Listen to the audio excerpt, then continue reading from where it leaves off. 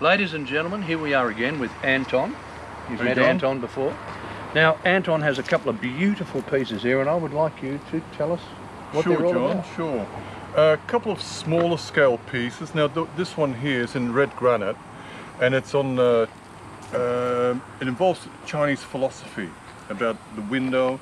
The sculpture is called Window to the Soul, and it was actually a model, what we call in sculpture terms a maquette, for a much larger project that I was hoping to get to do in China.